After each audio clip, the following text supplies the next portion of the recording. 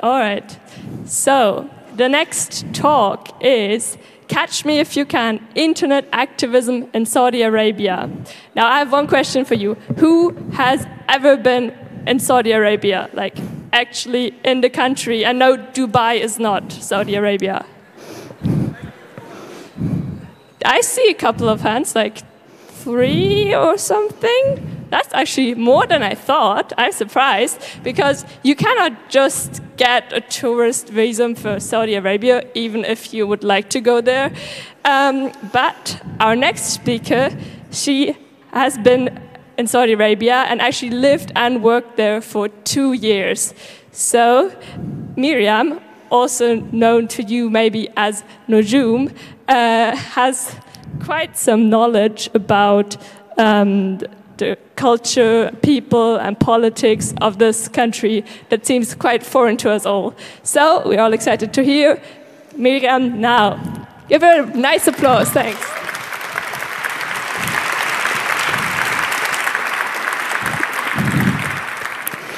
Thank you very much for the kind introduction, and welcome everyone. I'm super excited to talk to you today about internet activism in Saudi Arabia. It's one of my favorite subjects. I could go on and on for hours, but we just have half an hour, so let's dive right into it. First, I want to show you what I want to tell you today about. First, I want to give you some basic information about Saudi Arabia. Then we are going to look at Saudi Arabia's cybercrime law and see how it has affected activists in recent years. And then I want to talk about internet censorship and how we can actually measure it by running an UNI probe. And then finally, because I don't want to leave you depressed, I also want to spend some minutes on talking about positive things. So the modern state of Saudi Arabia was founded in 1932 by the Al Saud family, who is still ruling to this very day. And it's an absolute monarchy, and the culture is dominated by an ultra-conservative branch of Islam that is called Wahhabism. And due to its riches from the oil industry, the country is actually quite modern when it comes to commodities and technology. And now I'm going to throw some statistics at you. The total population of Saudi Arabia is around 33 million people, and 75% of them are younger than the age of 30. And you can see here the population pyramids of Saudi Arabia compared with the population pyramid of Germany. And you get a very good idea what a country with a younger population looks like versus a country with an older population. And the young population of Saudi Arabia is one of the factors why so many Saudis are active on social media compared to other countries. Around 75% of the population are owning a smartphone, and 35% are really active on social media. And active in this case means that they log into their social media accounts at least once every month. 25% of the population are active users on Facebook, and 20% of the population are active on Twitter. And Saudi Twitter users account for 40% of all Twitter users in the whole Arab world. And that's a lot of people. And if you can't remember any of these statistics right now, never mind. The important thing to take away from this is the population of Saudi Arabia is very young, and most of them are active on social media and on the internet. And now that we are all excited about the widespread use of social media in Saudi Arabia, let's have a look at Saudi Arabia's cybercrime law. Saudi Arabia's cybercrime law was instated in 2007, and the law specifies what is seen as a cybercrime and which crimes are met with which punishments. And most of the articles are just what you would expect from a cybercrime law, but have a look at Article 6 at paragraph 1 that you can see here. It says there at the end that a cybercrime is like actions on the internet are considered a cybercrime if they are a threat to public order, religious values, public morals, or privacy. And then Article 7 focuses on cybercrimes in relation to terrorism or being active on the internet in regards to terrorism. And as you can probably imagine, the problem here is that these are super vague terms that are not really defined, which means that any judge can give his own interpretation of what he thinks qualifies as a cybercrime, what he thinks is a threat to public safety or to public morals. In 2011, the cybercrime law was overhauled and the Saudi government introduced new rules and regulations so that now internet newspapers and also bloggers had to obtain a license from the Ministry of Culture and Information. And in 2014, the cybercrime law was overhauled once again so that now the Saudi authorities could also take legal action against social networking sites like Twitter because they would allow accounts to be active that would supposedly promote adultery, homosexuality, and atheism. And Saudi authorities are also trying to regulate the content of YouTube channels. And now you would think that something that is called cybercrime law is used to actually chase and catch and convict the bad guys. And the cybercrime law actually does that. In July this year, a Saudi man was sentenced to 7 years in prison and a 10-year travel ban because he was supporting the terror organization Daesh, also called ISIS, and he had tried to travel to Syria and also support the fighting there. But he was also convicted of other charges. He was also convicted of charges saying that he was preparing, storing, and sending material that would harm the public through his tweets. And also his tweets were supposedly insulting the Saudi rulers. His cell phone was confiscated, his Twitter account was closed, and he is forbidden to tweet for up to 5 years after his release from prison. Now, this is just one case, but up until 2014, the Saudi religious police claimed that they had closed over 10,000 Twitter accounts and they had arrested plenty of users because of religious and ethical violations. But some of the people who are prosecuted under the Saudi cybercrime law are actually just liberal activists. They are young people who try to form a movement. They want to be outspoken on the internet. They want to campaign and push for change. And now we're going to meet some of them. First up is Ashraf Fayyad. He is an artist and a poet, and he was arrested and sentenced because of apostasy, because of things that he supposedly said on Twitter and in one of his books. And when police failed to bring proof of his apostasy or atheism, they said that he was arrested because he was smoking and wearing long hair. And it is actually suspected that he was arrested because previously he had made a video of Saudi religious police lashing a young man in public in his hometown in Abha, and he had then posted that video online. And a lot of people think that this is the real reason why he was arrested. And his sentence has changed many times in different appeal courts, from 4 years in prison and 800 lashes to a death sentence because of the supposed apostasy, and then back to 8 years in prison and 800 lashes. And Amnesty International classifies Fayyad as a prisoner of conscience, and as far as I know, he is still in prison today. Hamza Kashgari is also a young poet and a writer. He was arrested because of 3 tweets that he had written about a fictive meeting with the Prophet Muhammad. He was accused of blasphemy or apostasy as well, to which the penalty is usually death under Sharia law. He tried to leave the country and claim asylum in New Zealand, but he was caught at Kuala Lumpur airport and he was brought back to Saudi Arabia and arrested, and he was held in prison for 2 years without trial. And similar to the case of Ashraf Fayyad, the accusation of apostasy is actually highly suspicious to be an excuse, because Kashgari was very publicly outspoken on the internet and social media. He had supported the Arab Spring. He was supporting pro-democracy movements in Saudi Arabia.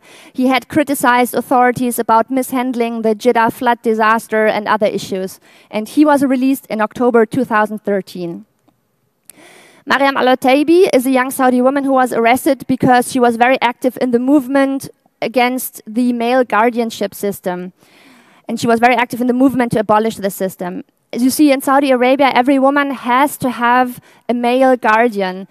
and even when they are grown-ups, when they are adults. And why is that a problem? Without the permission or the consent of their male legal guardians, women cannot go to university, they cannot take up jobs, they can't go see the doctor, they can't leave the country, and a lot of other things. And the guardian can be their father, husband, uncle, brother, or even their son. And activists in Saudi Arabia have fought for a very long time to abolish this male guardianship system. And here you can see the Twitter account of Mariam Al-Otaibi. You can see that she has almost 50,000 followers. And here in her Twitter bio, you see one of the core hashtags of the movement in which she is active, and it's an Arabic hashtag, and it translates to Saudi women want the abolishment of the guardianship system.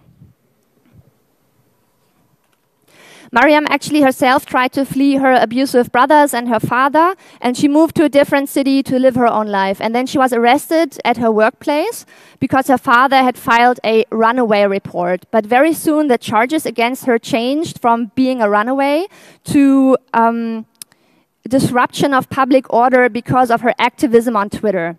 And her house was searched, and her cell phone and her laptop were confiscated. And after 104 days in detention without trial, she was released in July this year. And her release was actually deemed a very big success and a victory by Saudi feminists, because she was released from prison without the presence or the permission of her male guardian. Because usually how it works is, if a woman is released from prison, her male guardian has to pick her up.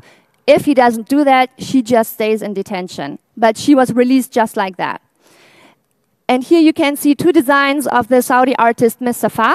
On the left, you see a poster that she designed to support the release of Mariam Al-Otaibi from prison. The hashtag says, "We are all Mariam Al-Otaibi." And on the right, you see another design that she did that is very famous for the movement to abolish the male guardianship system. And this hashtag says, "I am my own guardian." Loujain Al-Hathloul is another young Saudi woman who was arrested in December 2014 when she was trying to drive her car over the border from the United Arab Emirates to Saudi Arabia. Shortly before, she had tweeted, "Follow me on Twitter to find out what will happen at the border." And she had for a very long time been active in the Women to Drive movement. That means that she had already posted videos of herself driving in Saudi Arabia online, showing how she was defying the ban on women driving. She live tweeted this whole experience of being detained at the border. Her passport was confiscated. Her friend and lawyer who came to her support was also arrested. And ultimately, she was released after 73 days without trial. Raif Badawi is probably the activist that most of you have heard of, because Amnesty International did a huge campaign to support his release, and also his wife is very active publicly to work for his release. He is a writer and an activist, and he was arrested in 2012. He was charged of insulting Islam through electronic channels, and he was brought to court on several charges, including apostasy. And as you already know by now, the death penalty is included when you are charged of apostasy. And similar to Ashraf Fayyad, his sentence was changed multiple times in different appeal courts, and eventually he was sentenced to 10 years in prison and a fine and 1,000 lashes, of which only the first 50 were administered, probably because of international attention and outrage. And what got Raif Badawi in trouble in the first place was setting up a website that was called Free Saudi Liberals. In court, he was accused of setting up a website that undermines general security, ridiculing Islamic religious figures, and going beyond the realm of obedience. And he was told that his website would violate Islamic values and propagates liberal thought. And the court ordered his website to be closed, and he is still in prison today. The last activist that we're going to look at is Mohammed Salih al-Bajadi. He was, prior to his arrest, also very politically active. In 2009, for example, he managed a website that was called Monitor of Human Rights in Saudi Arabia, and he is also the co-founder of a Saudi Arabian human rights organization called the Saudi Civil and Political Rights Association. He was also arrested, his office was searched, and Amnesty International labeled him a prisoner of conscience as well. And they said that he was held solely for the peaceful exercise of his rights to freedom of expression, assembly, and association. But in court, however, he was charged with insurrection against the ruler, instigating demonstrations, and speaking with foreign media channels. And he was sentenced to 4 years in prison and a 5-year ban on foreign travels. Now, even if you don't see yourself as an activist, if you are active on social media in Saudi Arabia, you can find yourself the center of unwanted attention in just a second. There are some conservatives who would flat out think that being on Twitter is a sin in and of itself, as you can see here. And just 3 months ago, actually, Saudi authorities urged citizens to monitor each other and to report posts on social media that would harm the state's reputation. So as you can imagine, that leads to a huge level of self-censorship. When I was living and working in Saudi Arabia, I once talked to a work contact, and I asked him why he wasn't more active on Twitter. And he said the first day that he had signed up on Twitter, he had received a direct message by a person he didn't know. And the message just said, "Welcome, we are watching you." And when you live in Saudi Arabia and you don't use a VPN or Tor all the time, you inevitably run across a website that is blocked at some point. For me, for example, that was the search engine start page. When I was trying to access that page, I would land on a site that would look like this. And Saudi authorities are hosting a firewall which blocks access to thousands of websites. And actually the Saudi authorities, they openly acknowledge that widespread filtering takes place, and they would say that it targets pornographic, Islam-related, human rights and political sites. And as you can imagine, criticism of the royal family and of Islamic teachings is generally not tolerated. Now, rewind 3 years. 3 years ago at Congress, I ran into a guy named Arturo, and he told me how he and his friends were working on this UNI project, and they were running probes all over the world to measure the extent of filtering and internet censorship in different countries. And so we teamed up, and we did some measuring in Saudi Arabia, and UNI stands for Open Observatory of Network Interference, and I would very much like Arturo to come on stage for a few minutes and to tell you himself what UNI is all about and how running that probe in Saudi Arabia worked. Thank you, Miriam.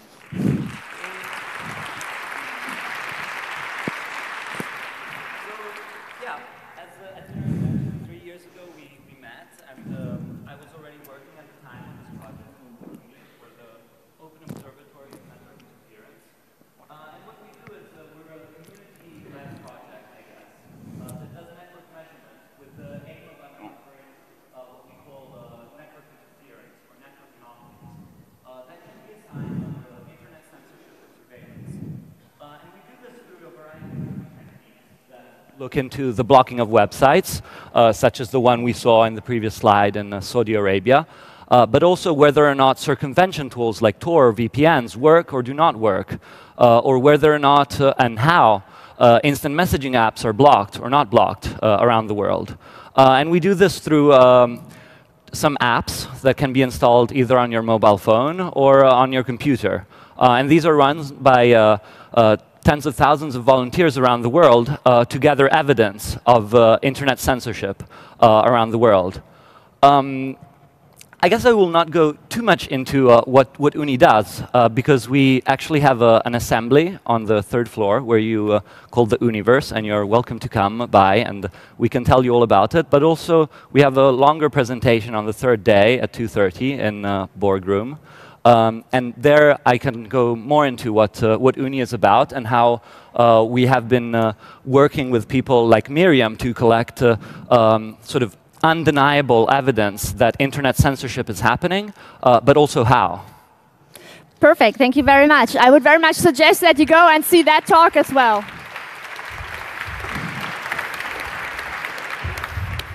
So apart from the websites that you would expect to be blocked in Saudi Arabia, like porn and gambling websites or the website of the Israeli Secret Service, there are plenty of other websites that are blocked, and UNI has compiled a very huge and comprehensive list of different websites that are blocked in Saudi Arabia that you can find on their website.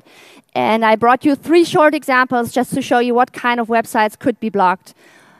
On the left, you always see the information that is provided on the UNI webpage, and on the right side, you see a screenshot of the actual website that is blocked in Saudi Arabia.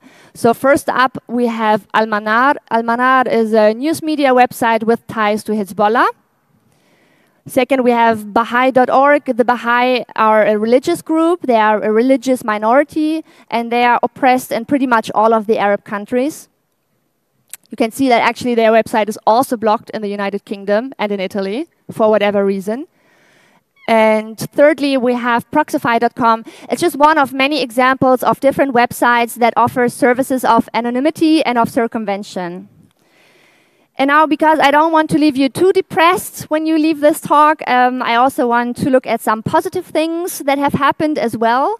Because despite all this persecution that I have talked about up until now, activists in Saudi Arabia have been able to secure some very important victories in the past years. And if you have followed the news lately a little bit, then maybe you have noticed that a lot of things are happening in Saudi Arabia, a lot of laws and traditions are changing.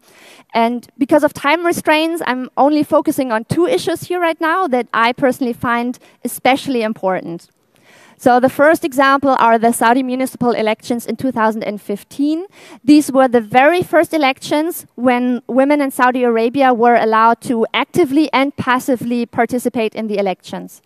And in the end, 20 women were elected to municipal councils out of 2,000 seats that were open in these elections. And women had to overcome incredible hurdles to participate or to be candidates. For example, organizations that were set up to educate women about the elections, to help them to run as candidates and to tell them how to register, these organizations were forbidden. Female candidates weren't allowed to hold public rallies. They were not allowed to give speeches online, in TV, in public. They were not allowed to post pictures of their faces, put them on posters, or post them anywhere, really. So women were basically confined to campaigning online, really. And especially registering as candidates, but also as voters, was super hard. Some women were flat out denied being registered without being given any reason. But one problem that also the men actually had, one problem was that voters, in order to be registered, they had to bring proof of their residency. And they would usually prove that by showing a rental contract. Now, the problem is that women cannot produce a rental contract because their names are not on these contracts, but the names of their fathers or their husbands. That's just one of the many problems they had. And this is one example from YouTube, because up until now I have talked a lot about Twitter, but there's also a huge and thriving and very important YouTube scene in Saudi Arabia. And the following video is by a famous Saudi YouTube group, and they are called Tilfaz 11. And they have a regular show that is called La Yaqtar, and this clip is actually part from one of their shows. And they produced this video mocking how women were organizing and how women had to work so hard to just participate in these elections, while men were just lazy and enjoying their privileges. And now let's see if this works. السلام عليكم. هلا عليكم السلام. كيف الحال؟ اهلا وسهلا. هلا. بغيت اسجل قيد ناخذ. هي ما عندك مشكلة، بس احتاج بطاقة الهوية الوطنية، وإذا معك عقد إيجار أو صك ملكية لبيت طبعا. بس أنا ساكن مع أهلي. برضو ما عندك مشكلة، تحتاج مشهد مصدق من عمدة الحي. مشوار. ما تقدر تضبطنا بطاقة الحوالي نسجل قيد ناخذ، مشوار أروح لعمدة الحي وأجيب مشهد مصدق أنت شفت النساء اللي برا واقفين؟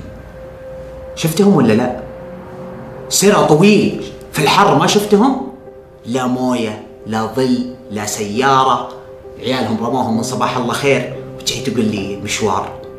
أنت الحين متقاعس، قاعد تبغى أسلكني مالي حق مشوار.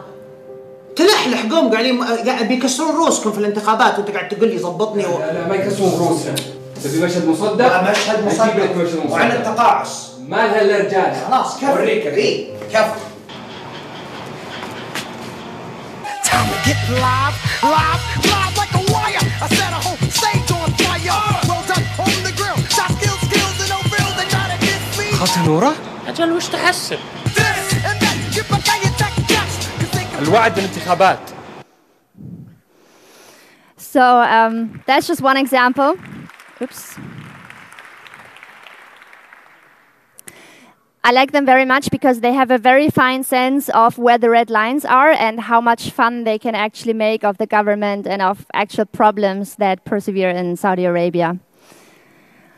And then we have another example. 3 months ago, the Saudi king announced that he would lift the ban on women driving in Saudi Arabia. And starting from May next year, women would be, for the first time ever, no, not for first time ever, but for the first time in a long time, they would be allowed to drive cars in Saudi Arabia. And activists had campaigned for this change. They had campaigned for the lift of the ban on women driving for a long time, for many years. This is a long story. I don't have that much time as I want to talk to you about it. But we have one example here, one out of many. This is a music video from 2013, and this went viral in Saudi Arabia. And they were supporting the campaign by the Women to Drive movement, who were trying to get the ban lifted. And in their music video, they are making fun of the baseless arguments that were used to justify the driving ban, why women were not allowed to drive cars. And the context for the fall of 2013 is that at this time, a lot of women were defying the ban on women driving. They were driving around. They were filming themselves while doing it. They were posting all these videos online. A lot of women were arrested, yet more women were driving around. And yeah, that was just one of the videos that came out at that time. I also want to show it to you.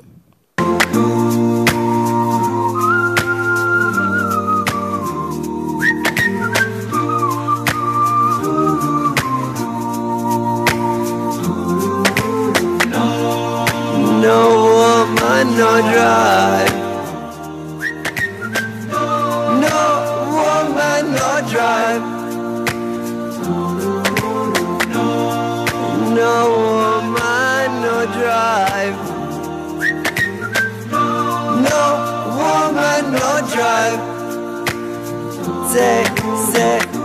Say, I remember when you used to sit in the family car, but backseat. Over me, so safe and well, so you can make lots and lots of babies. All right, just wanted to show you this short part, but the whole video is really ridiculous. You have to look it up. You're gonna find it on YouTube. And so you know the story. Eventually, after many years of activism, the ban on women driving was lifted just now. The really hard work of all the activists is just one of many aspects why it was lifted, but we have to appreciate this. And here you see some of the reactions of women in Saudi Arabia being super happy about this development. And so, final thoughts. What can we learn from all of this? I would say one thing that we can learn from it is the government is not your friend. Whatever technology is at their disposal, they will use, and they will not only use it to catch terrorists and put them in prison, but they will also use that technology or these laws to also persecute activists, for example, or anybody whom they label as terrorists because of this really vague terms in the cybercrime law. And that is also why it's really important that we don't let the government put backdoors in our safety, like in our software, anywhere. Because the wisdom, the government is not your friend, applies to pretty much every government, really, if you think about it.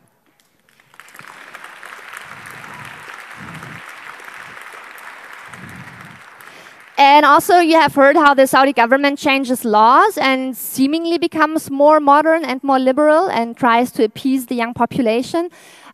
But you have to keep in mind that they are still super autocratic. It's still an absolute monarchy, and I don't think that this will change anytime soon, no matter how many news we get next year about, like, first women becomes Minister of Foreign Affairs, or Saudi Crown Prince gives a speech about the importance of freedom of religion for the economy or something like this. But still, the government is trying to appease the younger generation and the younger folks, and that is at least something. And I think one of the important aspects here is how do they know with what they can appease the young generation? Well, they know it because the young people keep telling them on social media all the time, and they go to jail over and over for speaking their minds, for pushing for change. And we have to acknowledge this as the victory and the sacrifice that it is. And it also shows us that it makes sense to keep speaking up and to tell the government what it is that they want and what it is that they want to change and to keep up the pressure. Because the rule of the royal family rests on a rather unstable religious legitimation, so they have to make an effort to stay in the good graces of the population, because they certainly don't want to see another Arab Spring in their country. And now I'm hoping that you can take away something from this talk and that it has helped you to see the Saudis in a different light, so that next time when someone talks to you about Saudi Arabia and how they are all rich, beheading bigots, you can tell them, well, not all Saudis. And then you think of the activists and that you appreciate the hard work that Saudi activists are doing on the ground all the time. There's a lot more I would like to tell you, but time is up.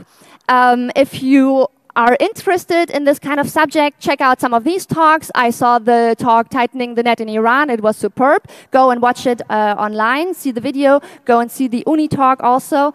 And lastly, I would say thank you very much for your time and your attention.